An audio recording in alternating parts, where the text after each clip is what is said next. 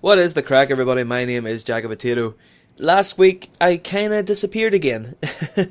But this time I had a really good reason. I was away on holiday for a week in London, England.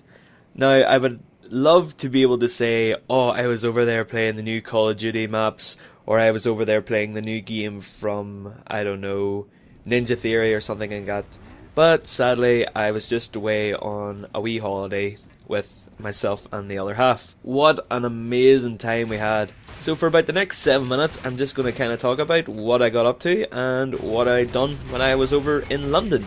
Now, the first thing I noticed when I got into London was the amount of diversity in that city. In London, as I'm speaking right now, white English people are actually the minority. London isn't full of English people like maybe you're thinking, but it's actually full of different races and cultures and everything. There is actually very, very few English people left in London. There were so many French people, German, Indian, African.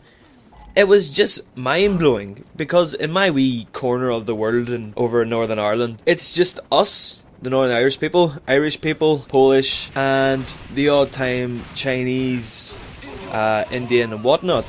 So going over there was a completely new experience. For me anyway. My girlfriend was a wee bit, oh well, it's just a couple of people. What's so amazing about that? But for me, I was just like, wow, what the flip am I going to do with all this? The most weird thing for me was that nobody could understand me. You may think that when I'm speaking now is the way I normally speak. It really isn't. I'm a lot more broad. I'm a lot more country. I wouldn't say redneck for you American people over there, but yeah, I'm just really broad. I'm really country. Nobody could understand me. I was standing in the queue for McDonald's and I was like, can I get a Big Mac? And she was like, what? A Big Mac? Oh, you want a Big Mac? And I was like, yeah. It was just really awkward in a lot of situations. As you know at the start, I often would start off me speaking saying, what's the crack? Now, when you're in London, that might mean something completely different.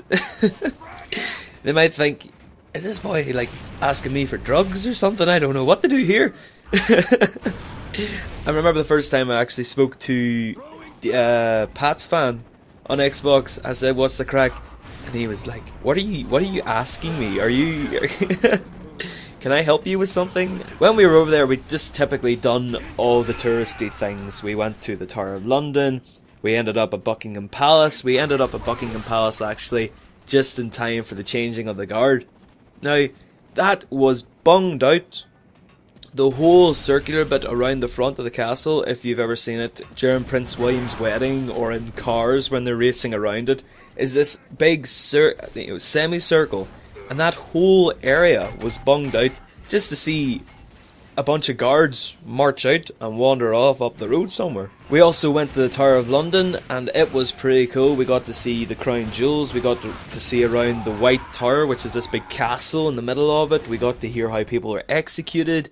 It was all really cool and really interesting. If you're a history fanatic, it was awesome. On the same day we went to the Tower of London and Buckingham Palace. We also went to Covent Gardens, which is this really big marketplace in the middle of London.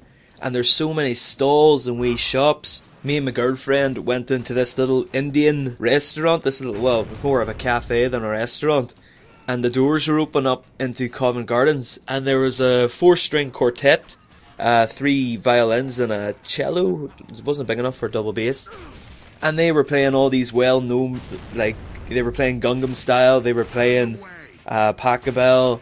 It was just like a mixture of songs, and they were really amazing, and we were kind of getting serenaded while we were eating our food.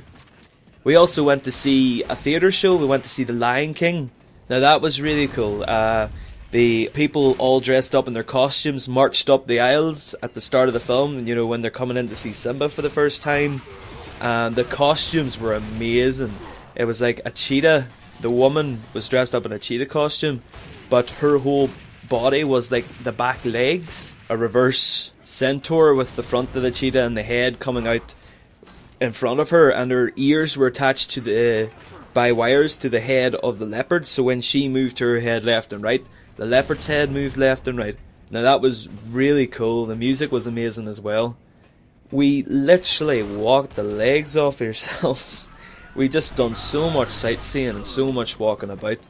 Regent Street, that whole about 2 mile stretch of ridiculously expensive shops.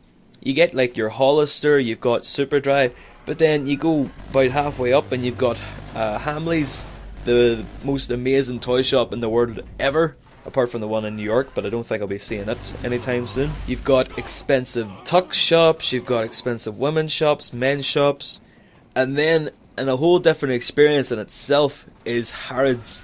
Harrods is this amazing department store, and it is just full of the most expensive things in the world ever. There was a watch, a man's watch, for £350,000. Now, I have a watch, it cost me £50, and it works. Why would you ever buy a watch at £350,000? That is just someone with too much money and too much time in their hands. Pun intended, didn't even mean to do that.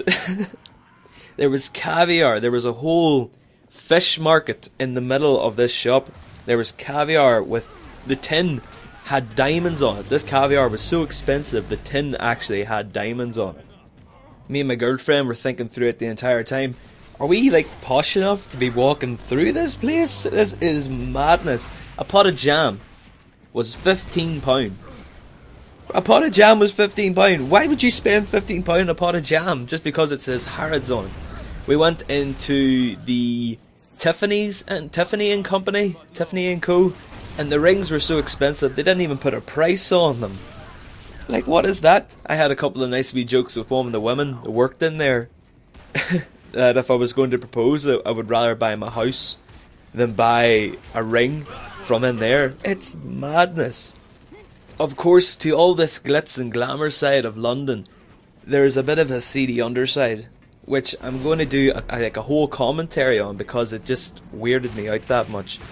There's so much homelessness in London. There's so much sadness with these people. I'm looking forward to doing a bit of a commentary on this because we kind of had an interesting experience with a homeless guy. Thanks for listening to this little commentary, guys. This is just a short one to lead up into the longer one about the homelessness in London. I'm kind of glad to be back, getting back into the whole commentary thing.